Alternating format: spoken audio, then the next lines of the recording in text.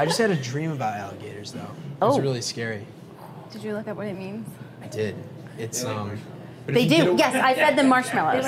They like marshmallows? Yeah. So for people who aren't familiar with Cloak and Dagger, tell people about your characters. Well, I play Evita Fuselier, and Evita dates Ty in the show, and she really pulls him out of his shell. Ty is a bit of an introvert. He's closed off, you know, he's had a lot of things happen to him, so he's guarded.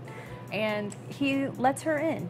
So I think their relationship is really special, and he lets her in because I feel like she's proven to be trusted, you know what I mean? And she really offers a lot. She really assists him and guides him along his way.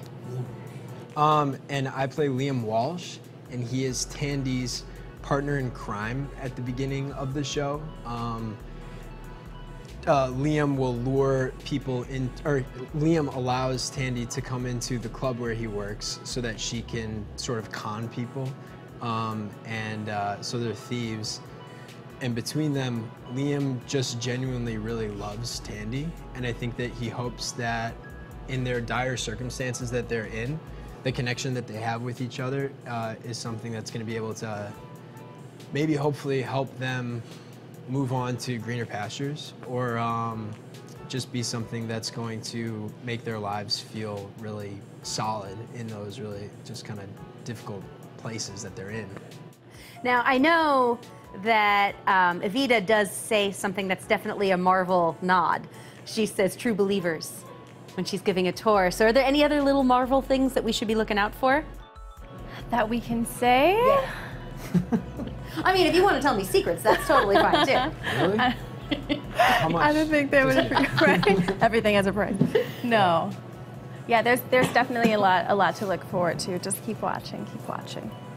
So you guys are filming in New Orleans, which is an amazing city. So what was it like? What did you guys do while you were down there? One of the first things that we did, like as a whole team, was we did a ghost tour, which was really cool. I don't know.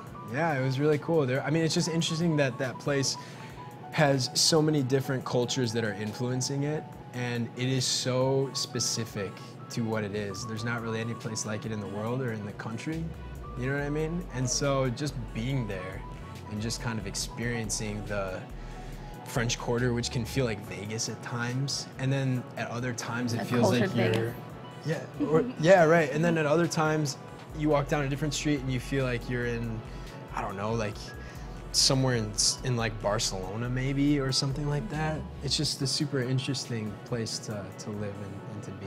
Yeah, it was great being there for me. I'm from New Orleans, born and raised. So yeah, so going home was great for just so many different reasons, and being a part of a project that not only shoots in New Orleans but is based there was amazing.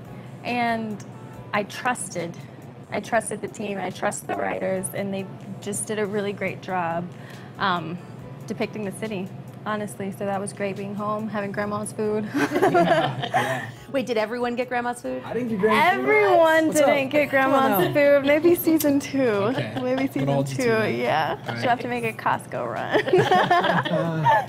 And what do you guys think is the thing that's going to pull viewers in to Cloak and Dagger? I think it's, honestly, I know this sounds super simple, but it is just a really good story. It's really dynamic, it's very surprising, it's very grounded, and it deals with a lot of issues that are very real, obviously from a social standpoint, but also just particularly what Tandy and Tyrone are dealing with as far as, I mean, you have Tandy, who has basically had all of her hopes taken away from her, and Tyrone, who is inundated with all this fear, whether it's from all the things that he's gone through, but also from his parents and just the situation that he's in, like, don't, you know, whatever. I just think a lot of kids probably can relate to that, and so hopefully that will speak to the people who watch it. It's extremely relatable, and we touch on so much. There's anxiety, there's depression, there's generational curses, there's interracial relations, police brutality. Like, we just touch on so much that needs to be a conversation, and conversation influences change, and that's the ultimate goal.